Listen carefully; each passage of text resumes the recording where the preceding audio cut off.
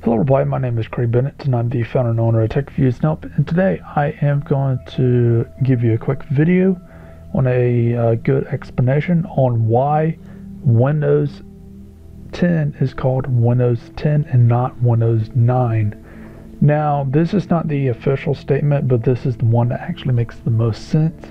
And from a programming standpoint, I kind of agree with Microsoft now calling Windows 10 Windows 10.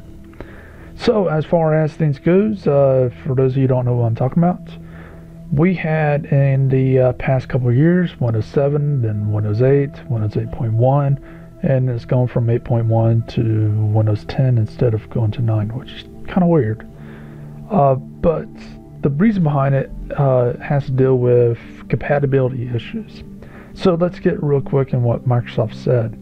Microsoft has been giving out fluff statements saying we're trying to break from the past or some crap that actually doesn't answer the question. But what I've seen talking to programmers, talking to people actually in Microsoft and other places, the actual reason has to deal with compatibility issues.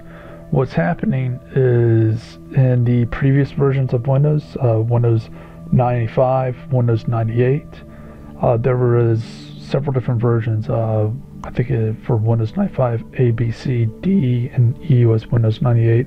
Then there was the second version, Windows 98, and so on. So basically what ends up happening is whenever, keep in mind, people use Windows 95 for a long time and Windows 98 somewhat for a long time, because I mean it kind of was iffy then. But Windows 95 was used for a really long time, and people wouldn't let it go. Remember, computers cost a lot back then, even more so than they do now. So what ended up happening is when someone developed software for a newer computer, they would obviously allow older computers to use it because of money. I mean, if you're going to develop for the newest things, you're going to cut your market by a dramatic amount. So what the developers did, instead of having the person say, I'm running older software, the software will just detect it.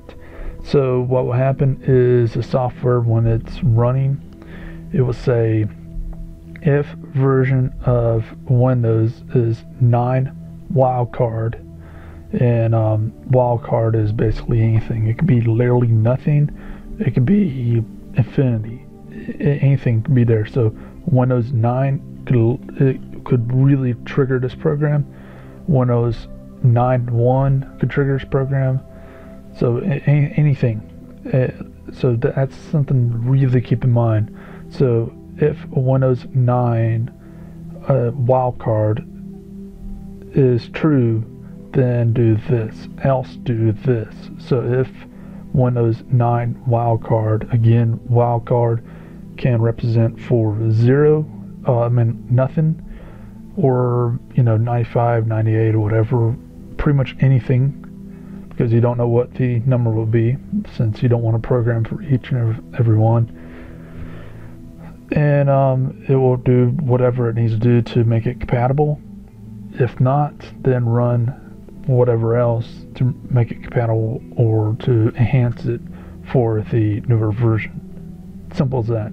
So if they went with Windows 9, what would happen is on these programs, some of them are still being used today because some of them are really good, and some newer programs even use this, not so much. Sometimes people, whenever you make programs, sometimes you grab code from your older programs and move it into your newer ones without really doing cleanup, because there's no purpose into it. And that happens quite a bit, and that's one of the things that the developers of Windows 10 is worried about, is that developers doing that, because they actually do. I do it myself, and so I can tell you, as a developer, I do that myself, and I'm not going to sit there and look at each line of code when it's already written. It already works on previous versions and whatnot, unless it completely doesn't work in the future versions.